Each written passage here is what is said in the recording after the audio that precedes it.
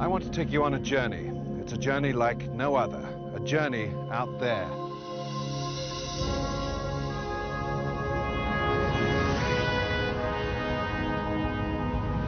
Look up at the night sky.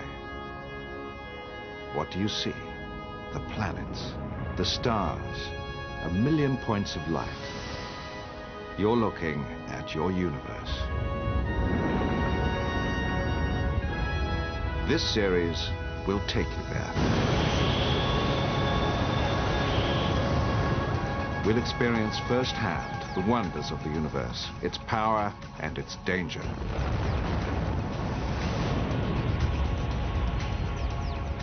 And to take a closer look, we'll even bring space down here to Earth.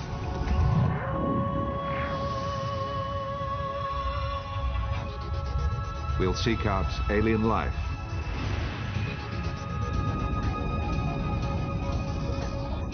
Witness the birth of new worlds. And we'll discover why what happens out there in space affects all of us here, on the one small planet we call our home. We'll take you from the beginning of time to the far future of humanity. This is the voyage of a lifetime. This is the voyage into space.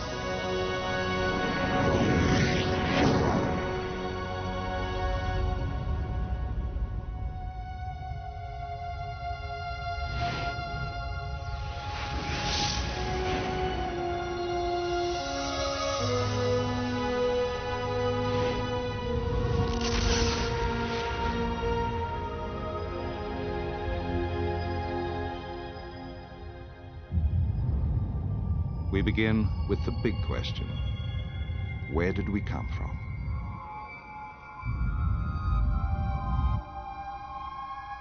Aliens.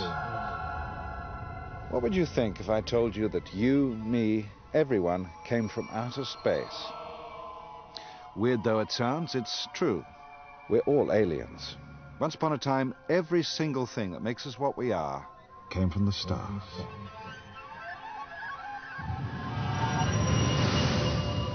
We live in a small corner of the universe. This is our neighborhood, the solar system. At its center, the sun. And just 150 million kilometers away is our home, the Earth.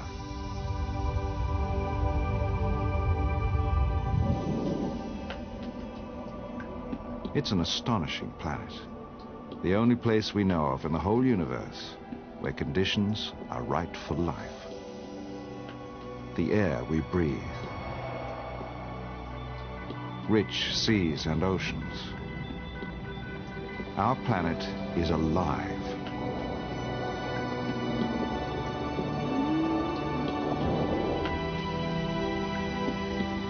And what's remarkable is, it shouldn't be.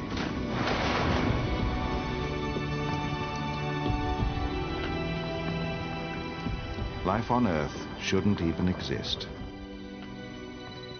So where did it all come from? Me, you, the planet we live on, even our sun. It's a puzzle because at the beginning, none of it was here. Let me show you what I mean. This is the moment it all started, the Big Bang.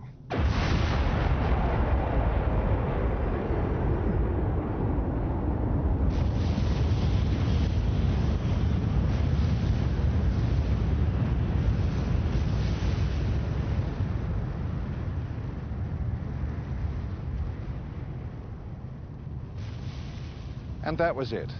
The Big Bang created the universe, but a universe containing only a vast cloud of hydrogen gas.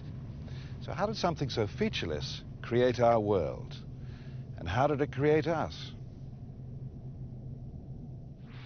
The journey from nothing but a cloud of hydrogen to the building blocks of life is extraordinary.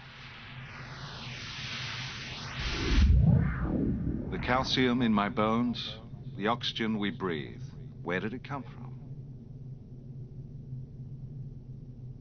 It all began at the time the universe gave birth to the stars. For millions of years, the entire universe was nothing but the single vast cloud of hydrogen gas created in the Big Bang.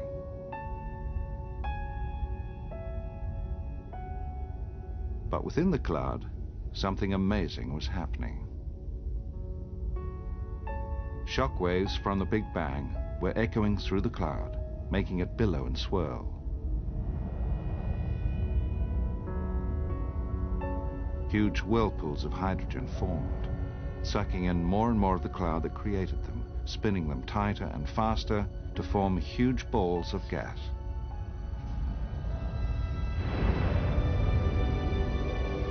And as they span, these enormous spheres got hotter and hotter, until the moment came that changed the universe forever.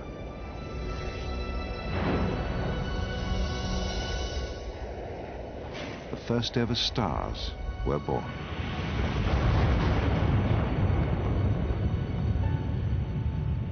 But these stars alone are not enough to explain why we're here. What turns stars into us?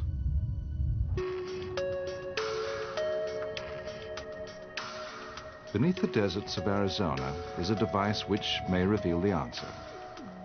Lawrence Krauss is a physicist, but this isn't a lab he's visiting. It's a weapons silo. The closest we've been able to come to that incredible release of energy associated with the violent birth of a star is with a bomb, the hydrogen bomb or the super bomb. Hidden in bunkers like this is a technology that allows us, for a moment, to understand what goes on in the heart of a star.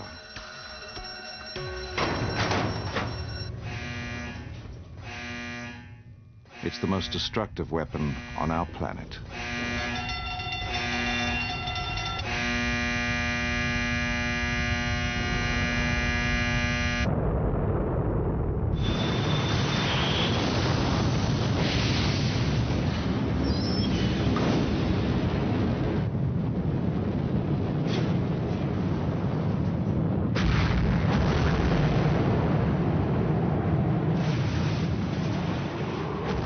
This is the power of a hydrogen bomb.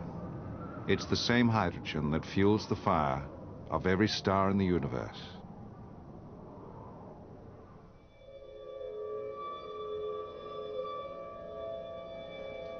I'm standing here on the gantry near the very top of a Titan intercontinental ballistic missile, a huge rocket designed to propel at its very top a small payload containing the most explosive device ever created by mankind. The amount of hydrogen gas in an H-bomb is tiny. It's barely enough to fill a party balloon, but the energy it can unleash is devastating.